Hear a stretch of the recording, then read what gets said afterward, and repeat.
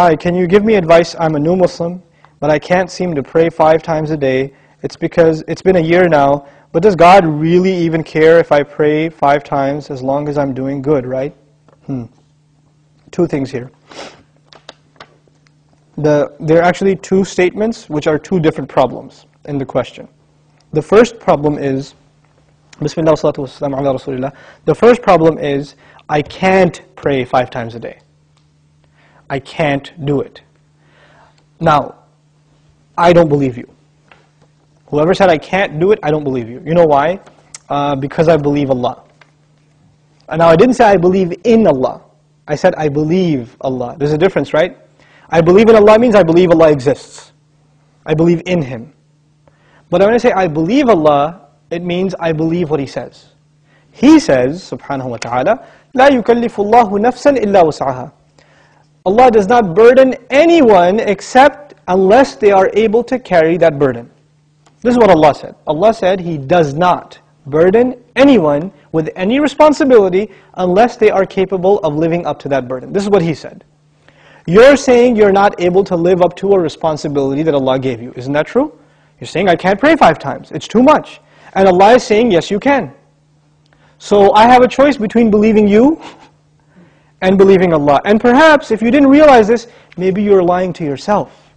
Maybe you've convinced yourself because of your laziness, because of your lack of will, that you don't want to pray 5 times. Maybe you have to, I can't judge you. I don't know what the problem is. But the problem, maybe you're ashamed to pray in front of non-Muslims. People can take 15-minute cigarette breaks at work, right? They can take a break and just go hang out, do whatever. You can't pray 5 times a day. SubhanAllah.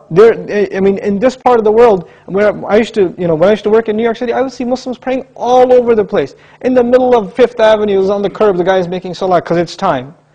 Or in the university, you open the copy machine room in the library, and there's like 3 guys praying right there, making salat. Muslims will pray. If there's time, we're going to pray. That's it. We're going to pray. So there are no excuses. That would be the cops. I'm going to stop? Alright, okay. So that's the first thing. Allah said you can. If Allah gave this burden upon you, and He did in fact, then you can. Convince yourself of that. And rely on Allah, He'll make it easy for you. The second question is, does He really care? Does He even care if I pray or not? Now this question is actually more about, does He need my prayer or not? You're forgetting that the prayer isn't for Allah. It's for you. It's not for Allah. If all the people in the world, all they did with their life was pray to Allah, it would not make Him any richer. It wouldn't add to His kingdom because He already owns all of kingdom. And if no one mentioned Allah ever again, it doesn't diminish His dominion, His kingdom, His glory in any way. He doesn't need us. We need Him. We need Him. So the question is, do you feel like you need to pray?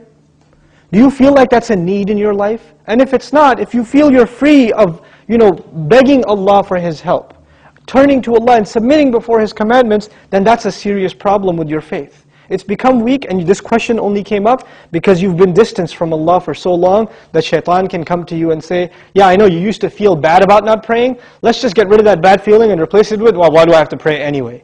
That's the next phase of that disease. The first part was, at least it was diagnosed, but at least you had some bad feeling. Guilt was still there. That's a gift from Allah. When that guilt even goes away and you say, Allah doesn't need my prayer, it's all good. So long as I'm doing good. And that's the last part I want to talk about, this so long as I'm doing good part. Who defines what's good? There are 2 kinds of good in this world. Please remember this, okay? There are 2 kinds of good. There's ethical good.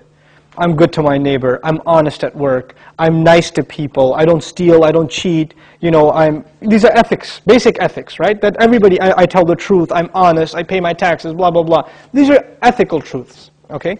And I'm honest in business. Then there are religious goods. I go to Hajj.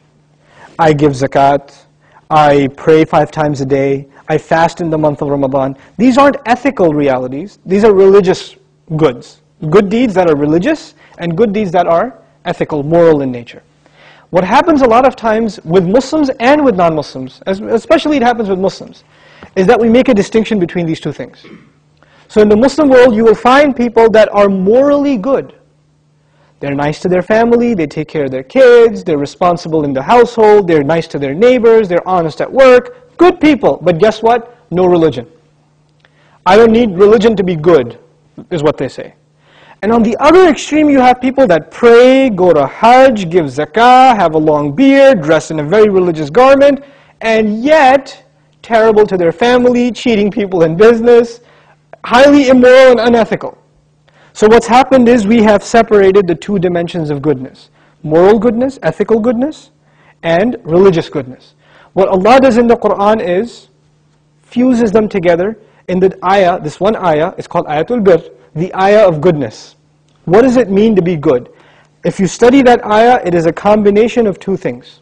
It's a combination of ethical principles like fulfilling your promises, being patient, perseverant, and also religious goodness, establishing the prayer, giving the zakah, right? So it's a combination of both of those things in one place. So if you think you are in a position to define what good is, most likely you're sticking to moral goodness. And you're undermining religious goodness, like the rituals that Allah taught us.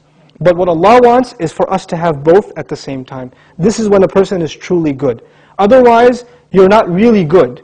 You have defined goodness for yourself and you have rejected Allah's definition of it. But we turn to Allah for guidance because we can't define things for ourselves. We want Him to define them for us. Inshallah ta'ala.